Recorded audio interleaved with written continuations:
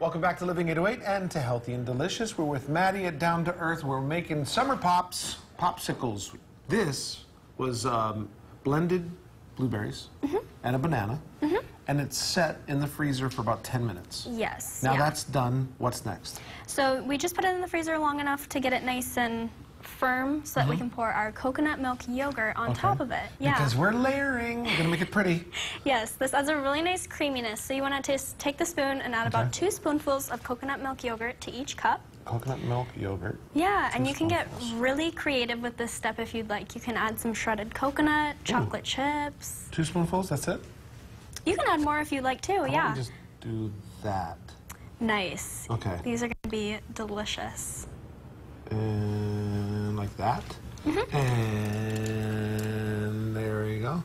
Perfect. So as you're doing that, I'm going to start putting our spoons into our cups.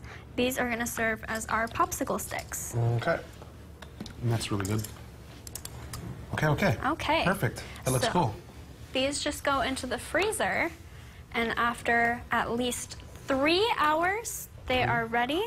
And voila, through the magic of television, we have our summer pops done. Yeah. So because I use paper cups, we can just peel the cup away.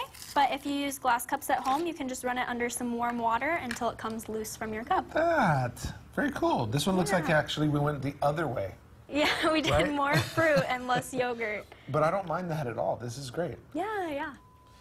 Well, while I bite into my nice pop, can you tell me what we have out here? I know that we have the water, right, that we used. Yeah. What are some of these that we have? These are just some really great, healthier options if you're in the mood for a frozen treat. You can get all of these at our stores. We have some, I think these are strawberry pops, we have sorbet pops, there's some pineapple ones, and coconut lime. So we have tons of options in the store. Like I said, we have ice cream too, lots of vegan. We have like really low sugar or sugar-free options. So a really great place if you're trying to eat healthier this summer. So if you're not into making your own healthy treats, which, by the way, again, the recipes are on Down to Earth's website, then you can come on into the store and get all the ingredients for this, or if you don't want to make it, there you have it. Yeah. Maddie, thank you so much. This is great, and I appreciate all the options. Yeah. Cheers. This is so brilliant. And super easy. And super good. And fun to make. I mean, you know, the kids are home for summer. And super fun. I can say, go to Down to Earth's website, get a recipe, and learn how to make it. It's so easy. I mean, it really is the way we used to do it back when we were kids.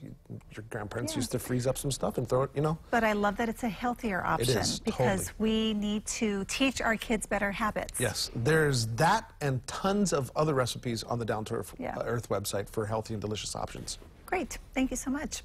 Coming up on Living 808.